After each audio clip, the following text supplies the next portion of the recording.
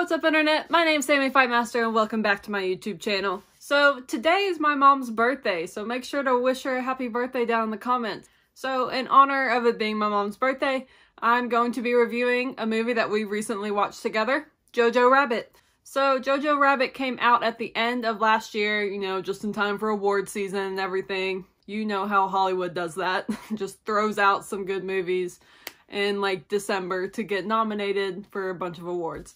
Which Jojo Rabbit did that. So Jojo Rabbit, when it first started, I was like, ooh, this was not popular in Germany, I have to bet. So the movie is basically about World War II from a 10-year-old boy's eyes, a 10-year-old Nazi boy's eyes, which is very interesting. It's definitely a satire, so don't go into this expecting like a quality history lesson. That's not what this is about at all. You will laugh, you will also cry. Definitely don't take it too seriously. There's a whole lot of Nazi jokes in it.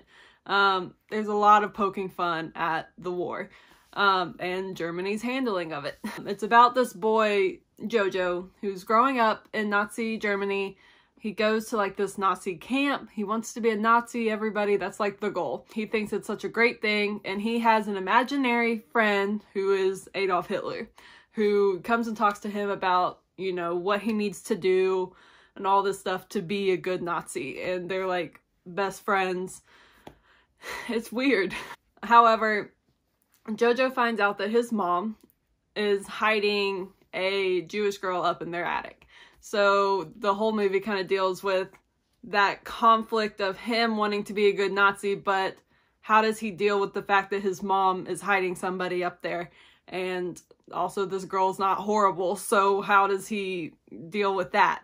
That's basically what the movie kind of centers around. I don't want to spoil it for you if you have not seen it, because it is a good movie and there's so many other aspects that go into the ending that I do not want to spoil for you. So that's basically as far as I'm going to go into describing it, because definitely when I watched the trailer, the movie I ended up seeing was not at all what I was expecting. It just wasn't. There are so many big names in this movie, it's insane. Like Scarlett Johansson, Sam Rockwell, Rebel Wilson, Alfie Allen, Taika Waititi was the writer, director, and he also played Adolf, the little Jojo's imaginary friend. The acting was so good in it. Obviously, you can see when you watch it why it got nominated for a lot of things. Like I said, do not take it seriously at all. Like, it's a lot of jokes. It's definitely meant to be funny, but there's a lot of seriousness underneath that, and I did cry during the movie. There is a point where you will cry. I mean, this movie, it'll bring out all the emotions. We'll be honest. Beginning is kind of slow to get to a point where you feel invested. My mom fell asleep during the beginning part. Then she woke up and she had no problem sticking with the rest of the movie.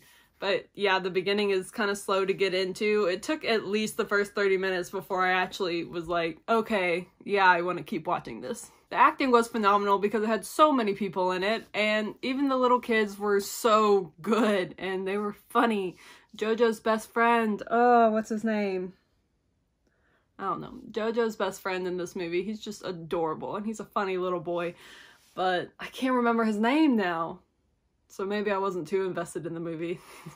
If you get easily offended, this is not your movie. There's going to be a lot of jokes that are pushing the envelope there.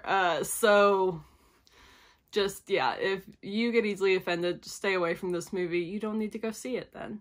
Honestly, I would probably rate this movie about 3.5 because it definitely was not the best of the award nominated movies that I've seen so far from this past award season.